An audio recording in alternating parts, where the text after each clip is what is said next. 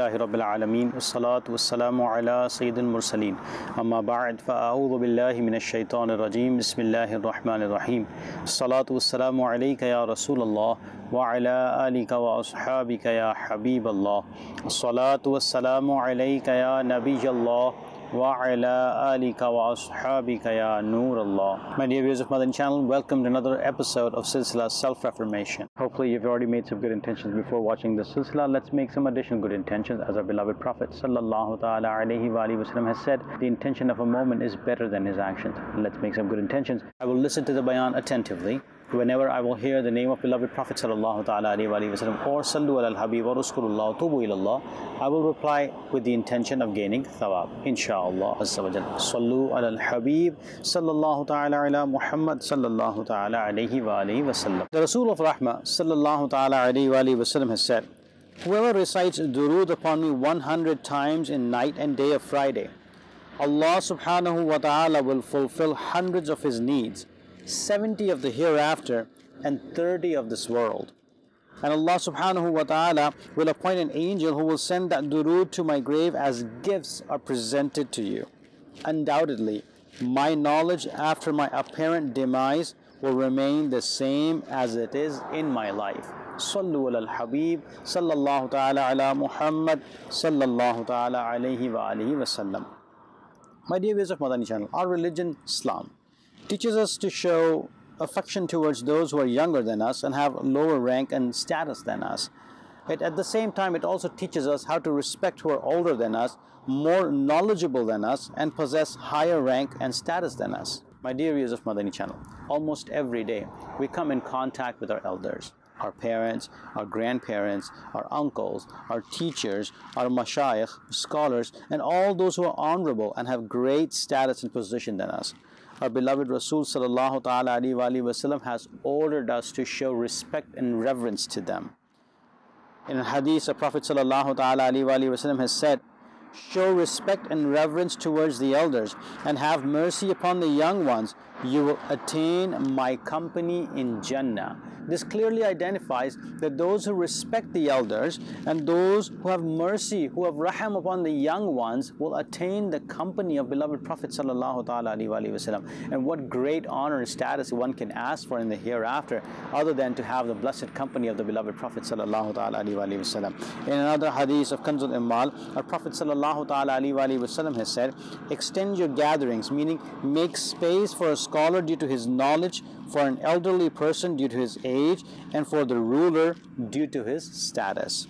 Dear viewers of Madani Channel, it shows that respecting an elder is a means of getting salvation and the blessed company of the beloved Rasul sallallahu ta'ala alayhi wa sallam in Jannah. Shaykh Tariqat Amir al-Sunnat, the founder of Dawat Islami, Maulana Ilyas Attar Qadri Razavi Damat Barakatum al-Aliyah, he writes in his book Oceanic Doom a beautiful parable. He writes, Sayyidina Bayazid Bistami rahmatullahi ta'ala alayhi said, during a very cold night, my mother asked me to bring water. I went to bring a glass of water, but she had fallen asleep when I came back. I did not feel appropriate to wake her up. Therefore, I stood next to her holding the glass of water and waiting for her to wake up so that I would present it to her.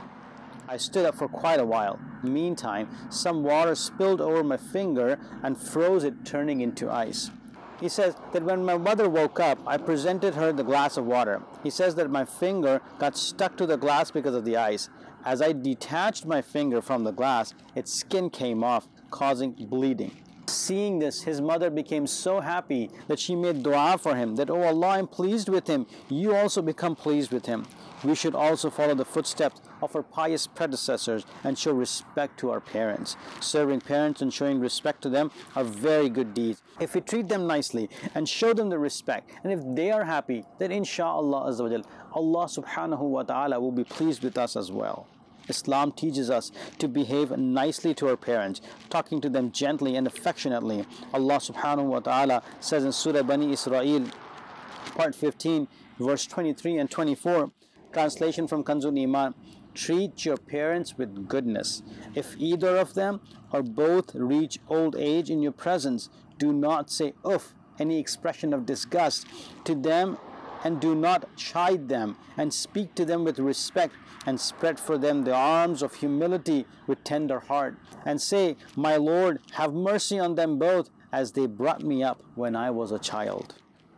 My dear viewers of Madani Channel, it is stated in tafsir of this Quranic verse that along with the order of His worship, Allah subhanahu wa ta'ala has ordered that parents be treated kindly.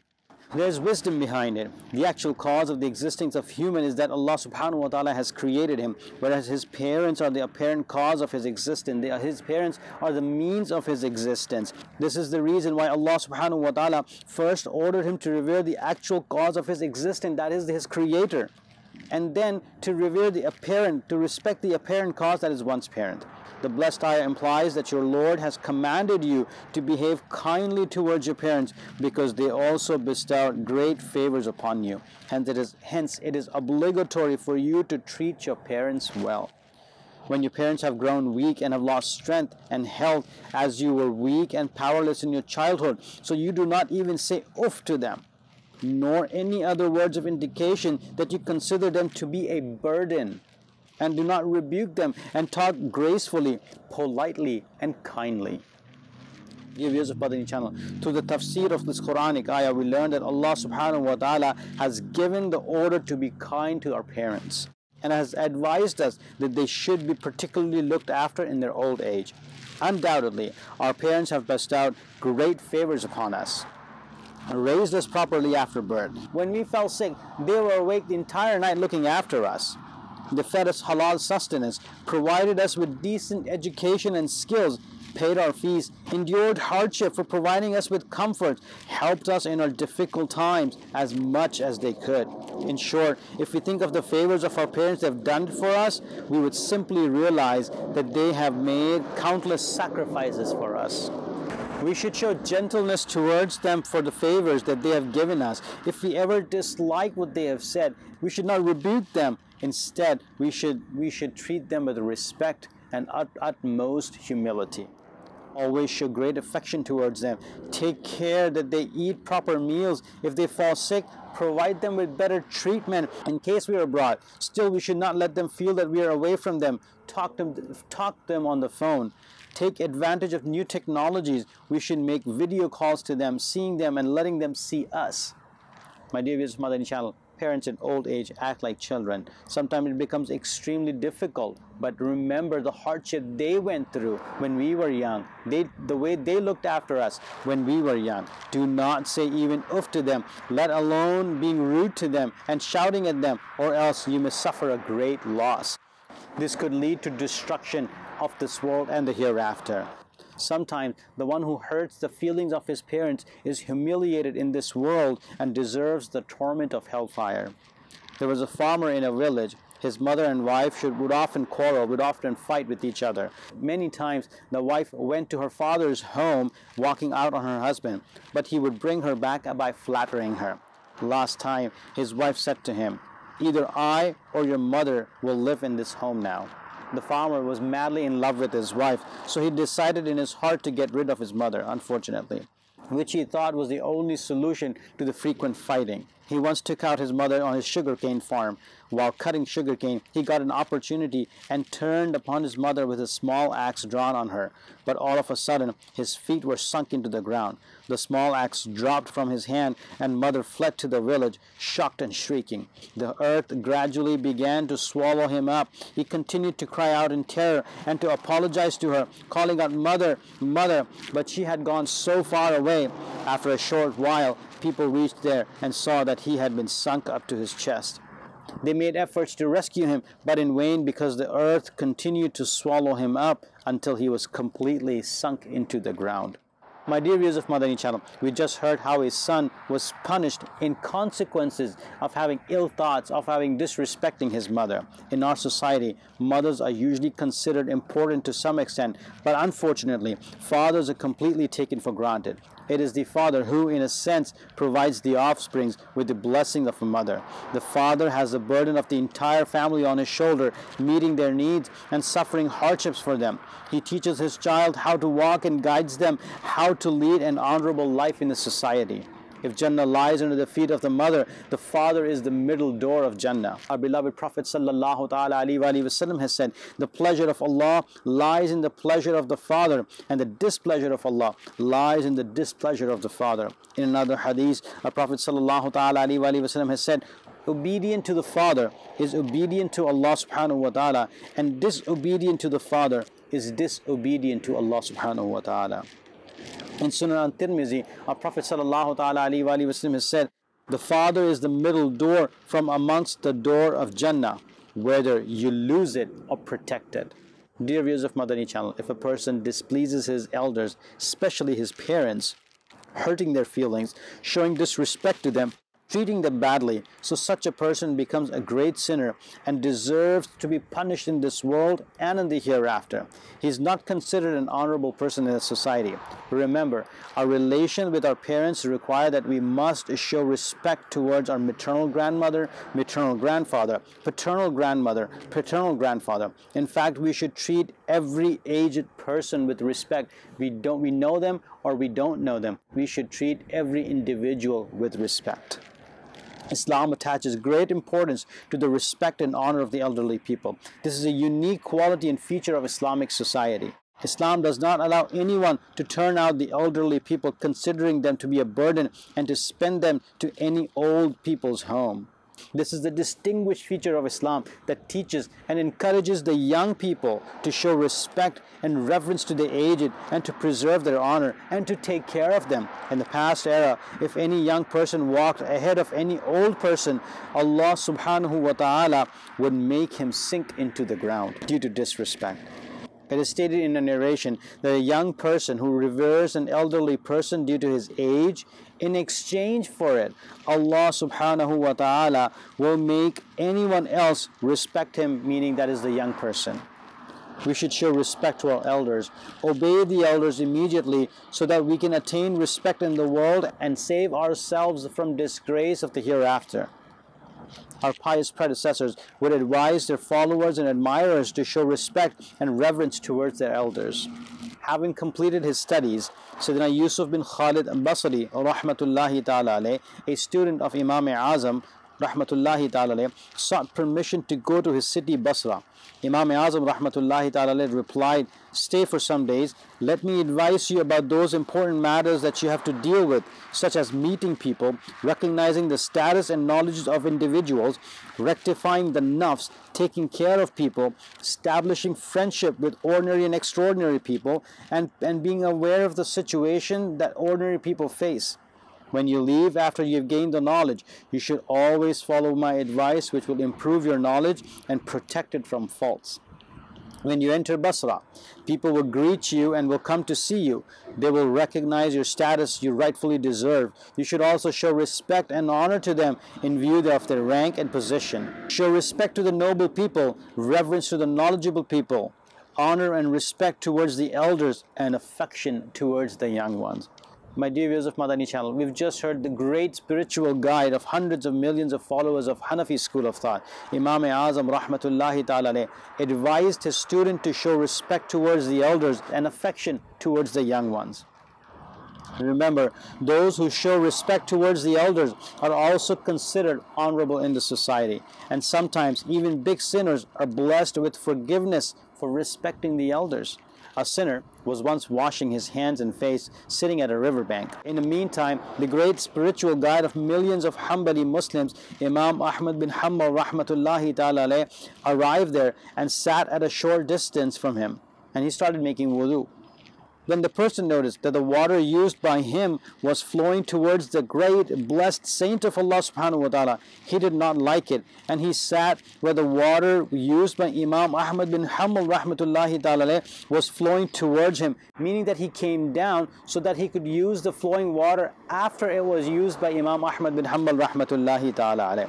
How greatly he was rewarded for this blessed act of respecting a blessed saint of Allah subhanahu wa ta'ala. When he passed away, someone saw him in his dream and asked, how was he treated? How did Allah subhanahu wa ta'ala dealt with him? He replied, by the blessing of showing respect to Sayyidina Imam Ahmad bin Hanbal rahmatullahi ta'ala. Allah subhanahu wa ta'ala has forgiven me. Subhanallah. My dear viewers of Madani Channel, it is learned that the act of disrespecting the elders result in our own loss. An act of respecting the elders results in our own benefit. It is saying of an Arabic poet, whatever a person attained, it is only due to the virtue of showing respect, and whatever a person lost only due to not showing respect. Undoubtedly, those who respect their elders from the bottom of their hearts are considered honorable and eminent in society. People begin to show devotion towards them, and their admirers keep increasing. And after all, when there's a time to show respect towards the elders, become dignified and distinguished in this world. Our teachers are also included in our elders. Our pious predecessors, rahimahumullah ta'ala, used to show great respect and reverence to their teachers. And in the presence of their teacher, they would remain silent and would continue learning, and some would show such deep respect for the teachers that they would not give ruling in their lifetime of their teachers, as they considered it as disrespect. Sayyidina Amir Muawiyah radiallahu ta'ala said to a Qurayshi, "Go to Masjid Nabawi. There you will see people sitting with utmost respect and concentration, as if birds are sitting on their heads. Learn that this is the gathering of Sayyidina Imam Abu Abdullah Hussein radiallahu ta'ala anhu." Further, he radiallahu ta'ala commented, "The gathering will be absolutely free from jokes and fun." Similarly, when anyone would ask any question to Sayyidina Sahal bin Abdullah rahmatullahi ta'ala alayh, he rahmatullahi ta'ala alayh would not reply. Once he rahmatullahi ta'ala alayh suddenly sat leaning his back against the wall and said to people, "Ask me today whatever you want." People humbly said, "What is the matter today? You are not inclined to answer any of the questions." He rahmatullahi ta'ala alayh said, "It was due to the respect of my teacher, Sayyidina Zunnun Misri rahmatullahi ta'ala. I used to avoid answering the question until he rahmatullahi ta'ala was alive." People were greatly surprised listening to him, because as per their knowledge, Sayyidina Zunnun Misri rahmatullahi ta'ala was still alive. Anyhow, upon this reply, date and day was immediately noted, and the reports came later, just a little while before his words, that Sayyidina Zunnun Misri rahmatullahi ta'ala had passed away. Dear viewers of Madani Channel, we should show respect to our teachers because they have done great favors to us. Through education, they help us distinguish between good and bad, make us a good and important citizens of our society, and they try to improve our conduct and character. Sayyidina Ibn Mubarak rahmatullahi ta'ala said, in comparison to acquire more knowledge, we need to acquire more adab, more respect. While teaching the respect of teachers, Ala Hazrat Imam Ahmad Raza Khan rahmatullahi ta'ala said, students should not precede the teacher in conversation. In his absence, he should not sit at his place. When spending on his teacher, he should not show stinginess. It means whatever teacher requires, he should present it to him by all means, and when the teacher accepts it, he, the student, should consider it his favor and privilege. Rights of teachers should be given preference above the rights of all Muslims and parents. Even though if he has learned even a single word from his teacher, he should show humbleness before him. If the teacher is inside the house, he should not knock at the door, rather wait for him to come out.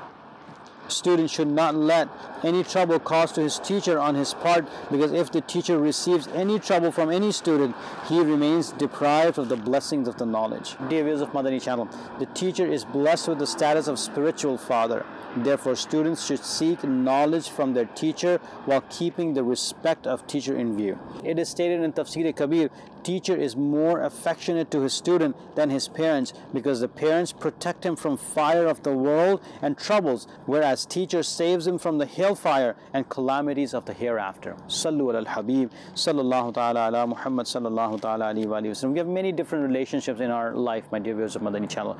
Elder brother is another relationship. Sayyidina Jarir bin Hazim rahmatullahi ta'ala said that once I had a dream that my head is in my hands. For the interpretation of the dream, I told my dream to Sayyidina Imam Ibn Sirin rahmatullahi ta'ala, who had great expertise in dream interpretation. He rahmatullahi ta'ala inquired me if any one of my parents was alive. I replied in the negative. Then he rahmatullahi ta'ala inquired whether I had any elder brother. I responded in positive.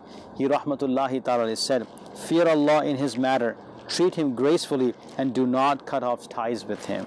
My dear viewers of Madani Channel, the elder brother's respect is in peril to the father. But after listening to this, the elder brother should also not make his mind that only young ones should pay him respect, whether he becomes harsh to them, whether he humiliates them in front of others. If they happen to commit any mistake, he starts swearing and punishing them. To keep his awe and aggression, he gazes at them angrily at all time. Remember, Islam has illustrated the rights and etiquettes of everyone, while the young ones have been urged to show respect to the elders. Elders have been commanded to treat the younger ones with affection. Our Prophet ﷺ has said, "Laysa minna man lam yarham saghirana wa yuwaqqir kabirana wa ya'rif lana haqqana." He is not amongst us who does not have mercy on our young ones and does not respect our elders and does not know the rights of a Muslim. In another hadith, the Prophet ﷺ has said, "Show respect to the elders, have mercy on the young ones. You and I will come on the day of judgment like this." He ﷺ joined his fingers together.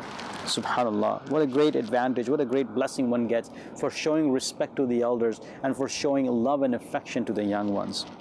My dear viewers of Madani Channel, adopt the Madani environment of Dawat Islami. This Madani environment of Dawat Islami, it not only teaches you to respect your elders, to have mercy towards the young ones, to treat the young ones nicely, but at the same time, you will gain a practical experience while you travel in Madani Qaflas, how to respect people. What are the etiquettes in respect of parents? What are the etiquettes in respect of other family members? How to treat our young ones with love, with humility, with politeness, and much more. Travel in the Madani Qaflas of Dawat Islami. Associate yourself in the Madani environment of Dawat Islami. And inshallah, you will learn a lot. This will be another stride in your path to self-reformation. And inshallah, this respecting the elders and treating young ones with humility, love and affection will make us successful in this dunya and the hereafter. May Allah subhanahu wa ta'ala give us the tawfiq to act upon what we've learned today. Ameen bijahin nabiyyin ameen sallallahu ta'ala alayhi wa sallam. Sallu ala al-habib sallallahu ta'ala ala Muhammad sallallahu ta'ala alayhi wa sallam. Oh Allah, reform my heart, take my hand, guide me.